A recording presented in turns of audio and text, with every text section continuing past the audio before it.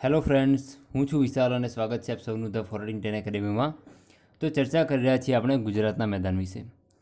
ગુજરાતના મેદાનમાં અત્યાર સુધી આપણે 2 પોર્શન કમ્પ્લીટ કરી ચૂક્યા, સૌરાષ્ટ્રના મેદાનો અને મધ્ય ગુજરાતના મેદાનો। આજે આપણે ચર્ચા કરીશું ગુજરાતના કચ્છના મેદાન વિશે। ફ્રેન્ડ્સ, કચ્છનું મેદાન એ પોતે એક મેદાન તરીકે પણ આપણે ઉલ્લેખિત કરીએ છીએ અને તેનો આપણે રણ વિસ્તાર તરીકે પણ ઉલ્લેખ કરીએ છીએ। બંનેમાં પોતે બ્રોડ ટોપિક છે અને ખૂબ જ ઇમ્પોર્ટન્ટ ટોપિક છે। એ પૈકી આજે આપણે મેદાનોની કેટલીક સમજ મેળવીશું। એમાં આપણે 3 મેદાનો ચર્ચા કરવાના છે જે કચ્છ જિલ્લાના, બરાબર। તો એમાં છે એક વાગડનું મેદાન, બન્નીનું મેદાન અને એક છે કંઠીનું મેદાન। ઓકે, વાગડનું મેદાન કોને કહેવાય? તો ફ્રેન્ડ્સ, વાગડનું મેદાન એ પોતે દરેક રીતે મહત્ત્વનું છે। આમ પ્રાદેશિક રીતે જોવા જઈએ તો આપણે ચર્ચા કરવાના છીએ। બીજી વસ્તુ, ઐતિહાસિક દ્રષ્ટિએ ઇતિહાસમાં પણ જેનો ઉલ્લેખ જોવા મળે છે। આપણે જાણીએ છીએ કે કંથકોટના ડુંગરો, એ કંથકોટના ડુંગરો કે જ્યાં ભીમદેવ સોલંકીની જે આખી સોલંકી કાળ સમય જે સ્ટોરી કનેક્ટેડ છે, આપણે ચર્ચા કરી ચૂક્યા છીએ બસ એ સ્ટોરી વિશે। તો ઐતિહાસિક દ્રષ્ટિએ અને સાંસ્કૃતિક દ્રષ્ટિએ પણ ખૂબ જ મહત્ત્વનો છે। આપણે જાણીએ છીએ કે ધીણોધરનો જે ડુંગર છે, બરાબર, એ ધીણોધર ડુંગર પર આવેલી છે મેકરણ દાદાની સમાધિ। તો ત્યાં એક રાપરનો જે પટ્ટો છે એ ધીણોધર પછીનો, બરાબર, તો ત્યાં એક મેળો ભરાય છે। તો સાંસ્કૃતિક દ્રષ્ટિએ પણ ખૂબ જ મહત્ત્વનો છે। તો આમાં વાગડનું મેદાન ફ્રેન્ડ્સ ફક્ત ને ફક્ત મેદાનો માટે નહીં પરંતુ સાંસ્કૃતિક, ઐતિહાસિક અને પ્રાદેશિક રીતે પણ ખૂબ જ મહત્ત્વનું છે। તો આવું આ જે સાંસ્કૃતિક રીતે મહત્ત્વનું જો આવું પટ્ટો હોય છે મેદાનનો, એ ક્યાં આવેલું છે, એનું લોકેશન શું છે, તો એનું લોકેશન કયું હોઈ શકે? તો આમાં મેપની જરૂર નથી ફ્રેન્ડ્સ, સિમ્પલી સમજવાનું છે તમારે।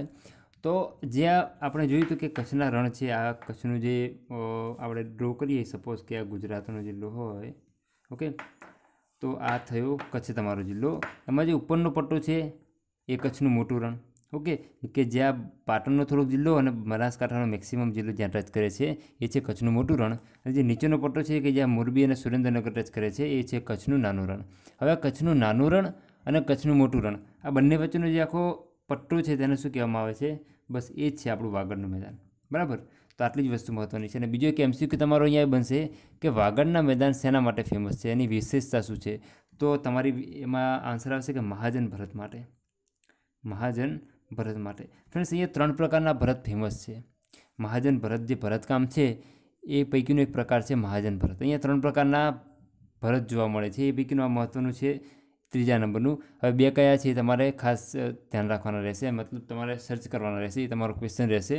આનું સોલ્યુશન હું તમને ગુજરાતનું જ્યારે સાંસ્કૃતિક વારસોની ડિસ્કશન કરીશું આપણે, ત્યારે આ ભરતકામ વિશેની હું તમને ડીપલી ચર્ચા કરીશ, ઓકે। તો વાગડના મેદાનના જે વિસ્તાર છે ત્યાં મહાજન ભરત થોડુંક ફેમસ છે, બરાબર, ઓકે। નેક્સ્ટ વાત કરીએ બન્નીના મેદાન વિશે। તો બન્નીનું મેદાન ક્યાં આવેલું છે? ઓકે, તો ફ્રેન્ડ્સ, બન્નીનું મેદાન તમને કહું તો આપણે સિમ્પલી હું તમને સમજાવું, તમારા માઇન્ડમાં ક્લિયર થઈ જશે। તો આપણે જ્યારે કચ્છના ડુંગરો વિશે સમજ્યા હતા ત્યારે આપણે શું સમજ્યા હતા? કચ્છના ડુંગરોમાં આપણે સિમ્પલી જોયું હતું કે ભાઈ કચ્છના ડુંગરોમાં એક હતી ઉત્તર ધાર, એક હતી મધ્ય ધાર અને ત્રીજી હતી દક્ષિણ ધાર, બરાબર। તો હવે પુસ્તકોમાં એવું કહેવાયું છે કે ભુજ જે બન્ની મેદાન છે એ ક્યાં આવેલું છે? તો પુસ્તકોમાં આપેલું હોય છે કે ભુજ અને નખત્રાણાની ઉત્તરમાં, ક્યાંથી?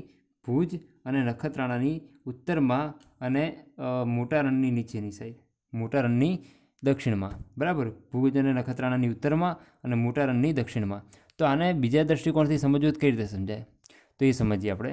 તો અહીંયા લખ્યું છે ભુજ અને નખત્રાણાની ઉત્તરમાં। તો હવે આપણે યાદ કરવું પડે કે ભુજ અને નખત્રાણા પાસે આપણે કંઈક શીખ્યા હતા। એ શીખ્યા શું હતું? તો કચ્છના ડુંગરોમાં આપણે જોયું હતું કે નખત્રાણા નજીક એક ડુંગર આવેલો છે। કયો ડુંગર આવેલો છે? ધીણોધર ડુંગર, કે જ્યાંથી કર્કવૃત પસાર થાય છે, બરાબર। તો બસ એ ધીણોધર ડુંગર ક્યાંક ને ક્યાંક જો આની નજીક આવેલો હોય તો એનો આપણે પટ્ટો કહી શકીએ કે ભાઈ મધ્યધારની નજીક આવેલો આ સ્થળ છે। તો સિમ્પલ એ વસ્તુ કે મધ્યધારની ઉપરનો પટ્ટો, રાઈટ। તો ભુજ અને નખત્રાણાની ઉત્તર અથવા તો મધ્યધારની ઉત્તર બંને સેમ જ છે, બરાબર। એ જ પ્રકારે આપણે બીજું શું છે કે મોટા રણની નીચેની તરફ। તો આનું કોઈ બીજો ક્લુ હોઈ શકે? યસ, હોઈ શકે ફ્રેન્ડ્સ। આપણે જ્યારે કચ્છના ડુંગરો જોયા હતા ત્યારે કચ્છના ડુંગરોમાં જે ઉત્તર ધાર હતી, ઉત્તર ધારમાં આપણે 6 ડુંગરો આપણે ડિસ્કસ કરી હતી। કયો? તો કાળો, ખાડીયો, ગારો, પરચમ, ખદીર, બેલા। એમાંથી 3 ડુંગરો ક્યાં આવેલા હતા? રણની બહાર આવેલા હતા। 3 ડુંગરો ક્યાં આવેલા હતા? રણની અંદર આવેલા હતા। હવે કયું રણ? તો મોટું રણ। હવે કયા બહાર આવેલા છે, કયા અંદર આવેલા છે, હું ઓલરેડી ચર્ચા કરી ચૂક્યો છું, રિવાઇઝ કરીશ નહીં, ઓકે। તેમાંથી 3 ડુંગરો હતા રણની બહાર આવેલા છે, જ્યારે 3 ડુંગરો રણની અંદર આવેલા છે। તો સિમ્પલી વસ્તુ, એક તો બેઝિક વસ્તુ આપણને ખબર પડી જાય કે ટૂંકમાં આ 6 ડુંગરો ક્યાં આવેલા છે? રણની સમાંતર આવેલા છે, રણની જોડે આવેલા છે, મોટા રણની, બરાબર.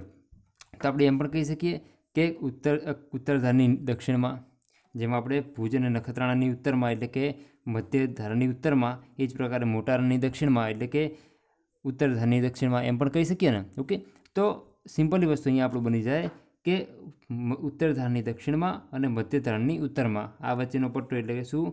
બંનેનું મેદાન, બરાબર. સિમ્પલ એવી વસ્તુ છે. આઈ હોપ તમને ખ્યાલ આવી ગયો છે. તો બસ, તો મોટા રણ એટલે કે ઉત્તર ધારની દક્ષિણમાં અને મધ્ય ધારની ઉત્તરમાં વચ્ચે આવેલો પટ્ટો છે, જેને શું કહેવામાં આવે છે? બંનેનું મેદાન કહેવામાં આવે છે. ઓકે, તો આ બંનેનું જે મેદાન છે ફ્રેન્ડ્સ, એ શેના માટે ફેમસ છે? તે પોતે ફેમસ છે લીલોતરી ઘાસ માટે. શેના માટે? લીલોતરી ઘાસ માટે ફેમસ છે. આ લીલોતરી ઘાસ એ કેવું ઘાસ છે ફ્રેન્ડ્સ કે જેના આપણે જાણીએ છીએ કે તેના આપણને શું બને છે? પેલું ઝૂંપડા કહેવાય ને, તંબુ ટાઈપ. એકચ્યુઅલી તંબુ ટાઈપ એ રીતે નહીં ફ્રેન્ડ્સ કે જે આપણે આપણા માઇન્ડમાં તંબુ એટલે આ રીતે ત્રિકોણાકાર આવી જાય એ રીતના નહીં. અહીંયા તંબુ કંઈક આ પ્રકારના બને છે, નળાકાર કમ્પ્લીટ બની ગયા, જે આ શેના? લીલોતરી ઘાસના, કે જેને કેવું કહેવામાં આવે છે? બંનેનું ઘાસ કહેવામાં આવે છે, બરાબર.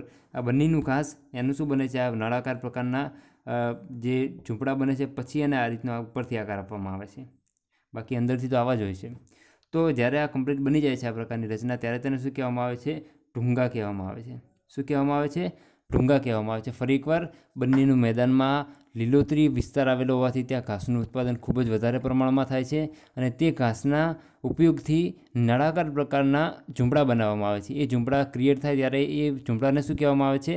ઢૂંગા કહેવામાં આવે છે, બરાબર. હવે આ ઢૂંગાના જ્યારે 5-10 સમૂહ બને છે, એ 5-10 સમૂહને શું કહેવામાં આવે છે?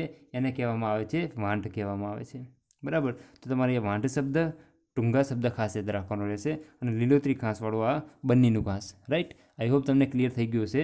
ઓકે, હવે આ જે ઢૂંગા બને છે એટલે કે આ ઝૂંપડા જ્યારે બને છે એની વિશેષતા શું છે? તો ફ્રેન્ડ્સ એની વિશેષતા એ છે કે જ્યારે શિયાળામાં તમે આ ઝૂંપડામાં બેસો તો બહારના તાપમાન કરતાં તમને અંદરનું તાપમાન 2 ડિગ્રી ગરમ લાગે. સપોઝ કે બહાર કેટલું તાપમાન છે? 24°C છે, તો અંદર તમને કેટલું તાપમાન લાગશે? તો 26°C, બરાબર. ગરમી તમને અંદર વધારે લાગશે શિયાળામાં.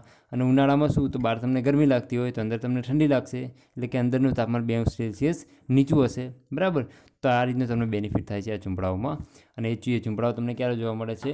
તો ખાસ તમને રણોત્સવમાં, જે ઘોરડો રણોત્સવ ઉજવાય છે ત્યારે તમને જોવા મળે છે. હવે ત્રીજા નંબરનું મેદાન આપણે કહ્યું હતું કંઠીનું મેદાન. હવે કંઠીનું મેદાન ક્યાં આવેલું છે? તો અહીંયા આપણે જે આ પટ્ટો છે, દક્ષિણનો પટ્ટો, બરાબર. અહીંયા મોટું રણ હતું, અહીંયા નાનું રણ છે મોરબી પાસે, અને અહીંયા નીચે આવે છે દક્ષિણનો વિસ્તાર કે જ્યાં બંદરો ખાસ જોવા મળે છે. આ કોટેશ્વરવાળો વિસ્તાર, જખૌ છે, માંડવી, કંડલા, આ મુન્દ્રાવાળો વિસ્તાર છે. કંઠીના મેદાનમાં હવે અહીંયા આપણે એક બીજો એરા સમજવાનો હોય છે, નદીઓવાળો.